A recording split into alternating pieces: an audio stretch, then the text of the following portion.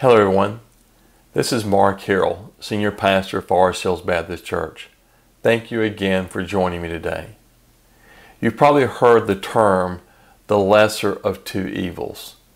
And certainly this term has been used a lot lately during the election. Now, my question would be, how can a follower of Christ choose anything evil, even if it appears to be the best available option? Dr. Jeremy Sherman with Psychology Today states, the lesser of two evils should really be called the lesser of two disappointing options. You hope for options closer to your ideal, but that's not what you've got. That doesn't necessarily mean that your options are all evil.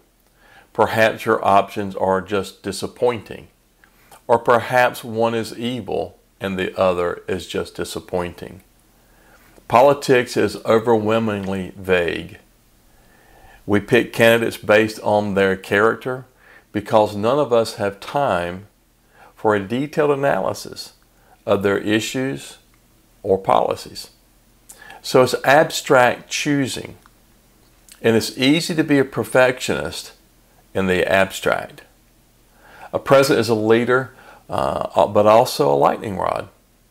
We blame everything on them, including lots of things over which they have very little control or none at all.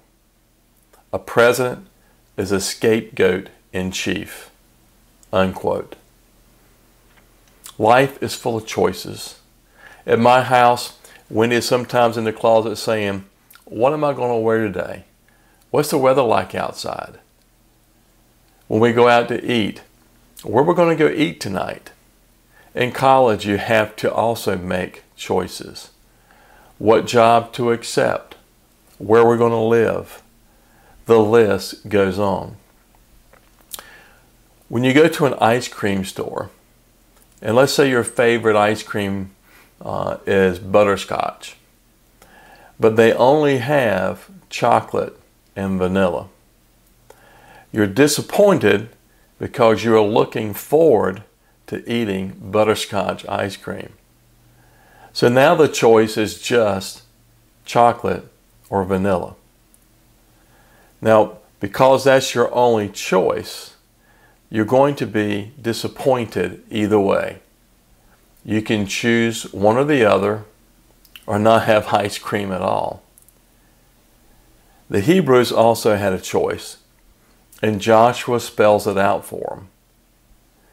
It says, you have a choice today, he says.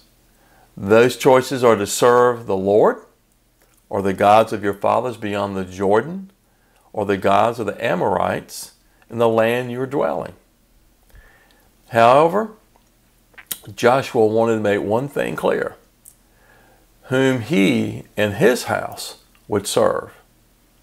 He wanted everyone to know what kind of man he was by the choices he made.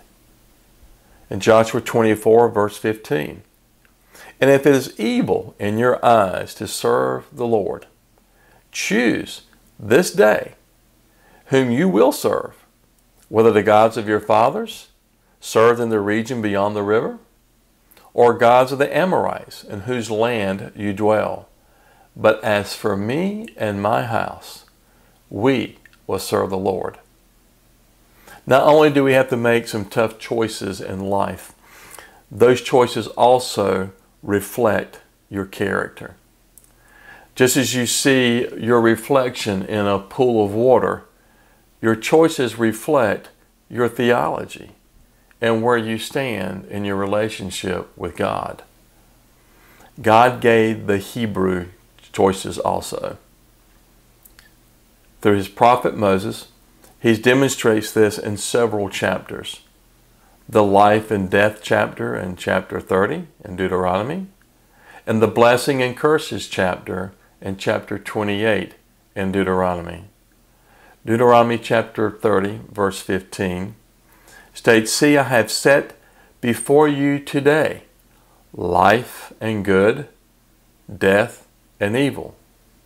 And further down in verse 19, the text states, I call heaven and earth to witness against you today, that I have set before you life and death, blessing and curse. Therefore, choose life, that you and your offspring may live. Chapter 30 is about choices of forgiveness and repentance, as well as life and death.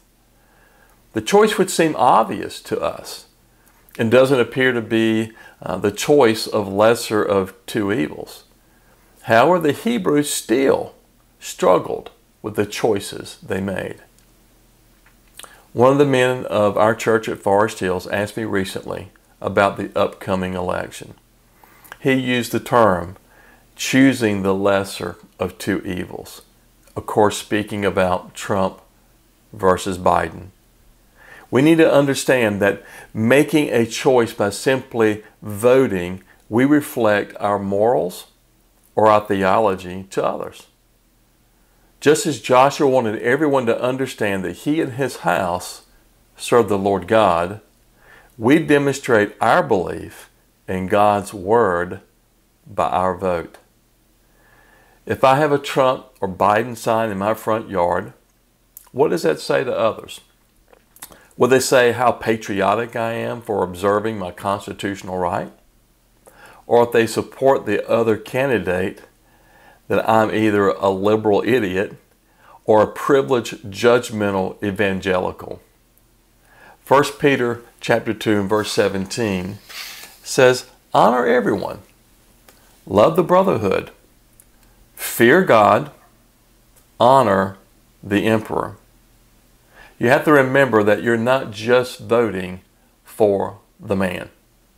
You're voting for the office of the presidency of the United States of America, one of the most powerful offices in the world. If you don't honor the man, you have to honor the office, as Peter instructed his readers to honor the emperor. This country is facing many issues. As a follower of Christ and therefore a follower of the living Word of God, abortion and gay lifestyle issues are on the forefront of any other. I cannot find in the Scripture, thou shalt not accept any immigrants, and thou shalt close thy borders with a wall. Now, certainly I believe in sovereign borders, and we should know who is coming in and out of our country. With that being said, if the candidate that I'm thinking about voting for is for closing our borders, which I support in a way, but supports same-sex marriage, transgender lifestyle, gay lifestyle, the issue of the sovereign borders does not supersede the other issues. My vote is not about choosing the lesser of two evils. It's about voting against issues of evil. Is Joe Biden a sinner? Absolutely. Is Donald Trump a sinner? Absolutely. They were sinners before they got into office and are still sinners today. But look in the mirror and you'll see another sinner. No candidate is without sin or skeletons in the closet. Are you holding up a particular candidate to higher standards than you hold yourself? Jesus told a parable about this very attitude.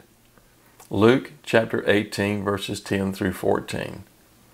He says, 2 men were up in the temple to pray, one a Pharisee and the other a tax collector. The Pharisee, standing by himself, prayed thus, God, I thank you that I am not like other men, extortioners, unjust, adulterers, or even like this tax collector. I fast twice a week, and I give tithes to all that I get. But the tax collector, standing far off, would not even lift up his eyes to heaven, but beat his breast, saying, God, be merciful to me, a sinner. I tell you, this man went down to his house justified rather than the other. For everyone who exalts himself will be humbled, and the one who humbles himself will be exalted. As a pastor, I have not been called by God to tell people how to vote. But as a Spirit-filled follower of Christ and a patriot, as for me and my house, we will serve the Lord and stand against any political party, candidate, presidential or gubernatorial, who doesn't do likewise. If you don't know what the platform of the parties, the platform of the political parties are, then take time to review them. Just as I describe Scripture, it doesn't matter what the Scriptures mean to you. What matters is what the author meant when he wrote them under the inspiration of the Holy Spirit. Doesn't matter how much you like a candidate. If he or his party doesn't take a stand on what thus saith the Lord, how does it reflect on you to agree with them with your vote? I know these are challenging times and somewhat confusing for a lot of you. There's so many issues on the table, so to speak. But for me and my house, we will vote according to what the Word of God says and what the party represents, what their agenda is. And if their agenda is advancing a gay lifestyle or same-sex marriage, anything that goes against the Word of God, we cannot support that agenda. And we will show that with our vote. I ask that you pray and just get into the Scripture and also check out the political parties' platform, what they represent. Now, I know a lot of those things that we may not be able to trust. One of the things that's very funny about politicians, especially this time of year, is they will make promises they will never keep. And that's okay. We expect they're politicians. So just remember, I believe that just as much as we are going to be judged for every idle word, I believe that God will look upon us also about what we supported. Did we support the lesser of two evils? Or did we support and stand against what went against the Word of God? Thank you so much for joining me. I hope you have an excellent day today, and God bless you.